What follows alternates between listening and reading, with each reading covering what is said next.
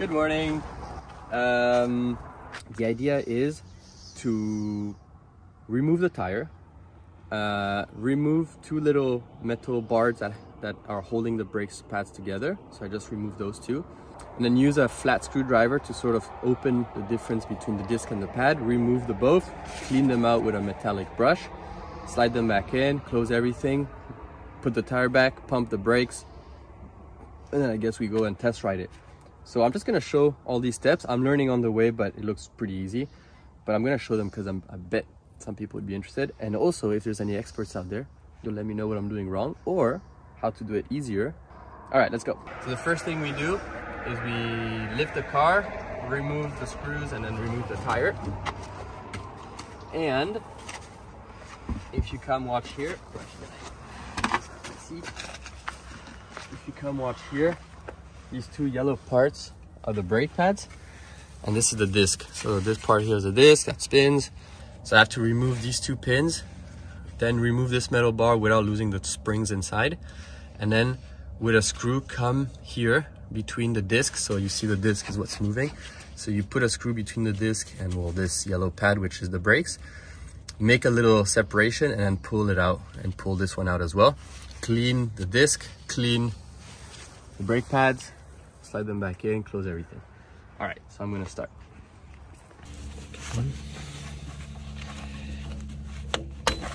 There we go. So I removed these two,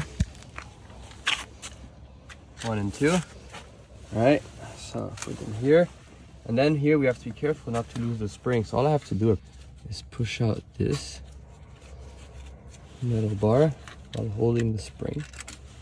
So this is the spring. Put them back in there. A screwdriver, from what I learned, put it between the brakes and the disc pad and just make a little spacing.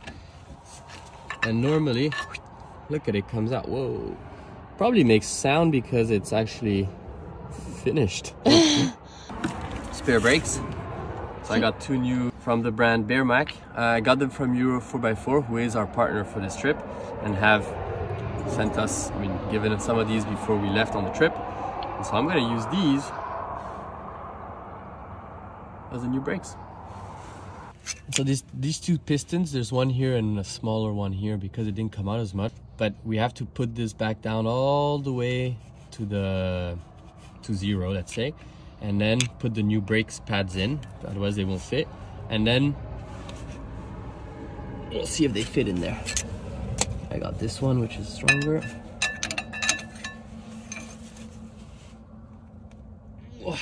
It's hard, but it's going in. Look at it now. Look at it now. The piston was really out, like it's really in.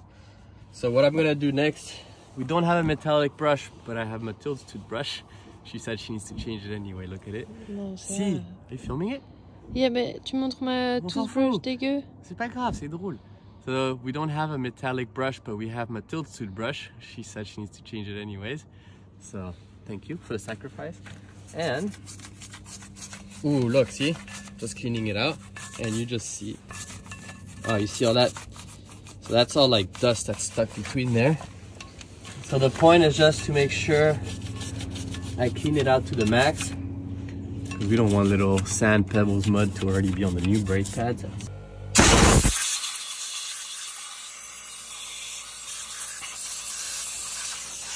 This is video. All right, so I'm sliding these back in. 1 and 2.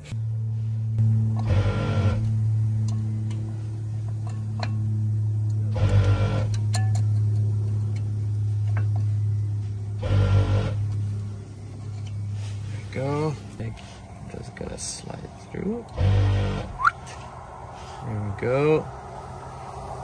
And same thing here.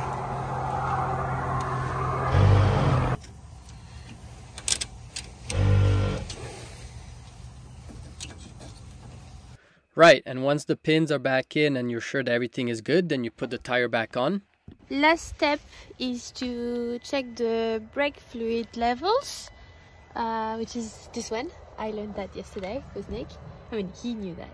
It's quite high here, so Nick now needs to pump the brakes to be sure that the fluid goes all the way back over there. And the pistons squish the brake pad again. Oh, look how soft it was. There. Pump it, pump it, pump it. No, it's good. Just 3-4 times. Now we're good. So, since the fluids have been pushing the brakes again, what's interesting is to check the levels, and it's still, look, it's very high. If I move it, it's at the max. So, we're great. I think we're ready to go. Now, the only thing to do now is go test drive the car, preferably on a road that you know with not a lot of cars, just so that you can test the brakes. And if all is good, then you're ready to go. Oh, and by the way, all this takes about 20 minutes, so you can do it yourself. It's pretty fast, and you don't need anything except for spare brakes. Job done. I can see that. Congrats.